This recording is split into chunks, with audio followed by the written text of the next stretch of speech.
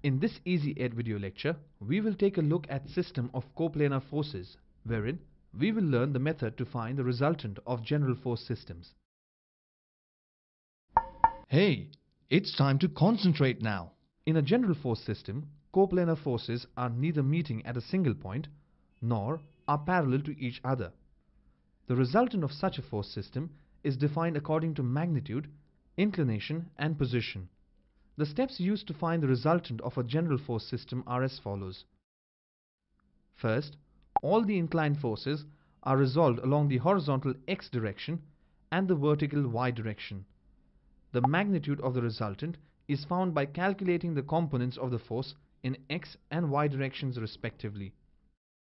Then, we find the inclination of the resultant with respect to the horizontal with the formula tan theta is equal to component of resultant in y direction to the component in x direction. The position of the resultant can be found by using the principle of moments, that is, by using the formula moment of resultant about any point is equivalent to the summation of the moments of all the forces about the same point. Thus, we can completely define the resultant of a general force system. Let's consider the following problem. Determine the resultant of four forces tangential to the circle of radius 2 meters as shown. Calculate the resultant and its location with respect to the center of the circle. We will first resolve all the inclined forces into components along the x-axis and y-axis respectively. After that, we find the summation of the forces along the horizontal and vertical axis respectively. That is, the horizontal and the vertical component of the resultant. Then, we can find the magnitude of the resultant using this formula. We can then easily find the inclination theta of the resultant with the horizontal axis. Now we have to find the exact location of the resultant from the center of the circle. For that purpose, we will use the Varignon's theorem.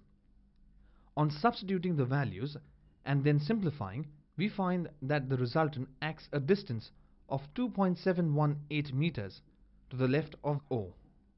Thus, we have calculated the resultant to be equal to 44.14 kN at an inclination of 34.87 degrees, located at a perpendicular distance of 2.718 meters to the left of O. Now let's take a look at this problem. Find the resultant of the force system acting on a body O, A, B, C shown in the figure. Find the distance of the resultant from O.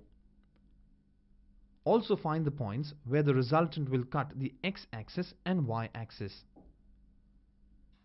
We will first find the inclination of the inclined 60 kN force so as to resolve it. We can now resolve it along the x-axis and y-axis as shown. After that, we find the summation of the forces along the horizontal and vertical axis respectively. That is, the horizontal and the vertical component of the resultant. Then, we can find the magnitude of the resultant using this formula. We can then easily find the inclination theta of the resultant with the horizontal axis. Now, we have to find the exact location of the resultant from the point O. For that purpose, we will use Varignon's theorem. We will first find the summation of moments of all forces about the point O. On equating this with the moment of resultant about point O, we find that the resultant acts a distance of 0.667 meters to the right of O.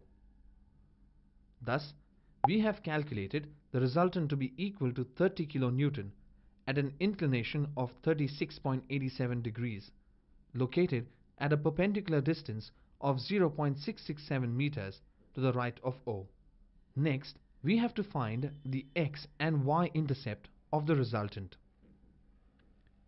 The y coordinate is calculated using the x component of the resultant, and the x coordinate is calculated using the y component of the resultant. Hence, we find the y-intercept of the resultant to be 0.833 meters below point O and the x-intercept to be 1.11 meters to the right of point O. Now let's consider this problem. Replace the force system shown by single force acting at the origin and couple. We will first resolve the inclined force along the x-axis and y-axis as shown. After that, we find the summation of the forces along the horizontal and vertical axis respectively. That is, the horizontal and the vertical component of the resultant. Then, we can find the magnitude of the resultant using this formula. We can then easily find the inclination theta of the resultant with the horizontal axis.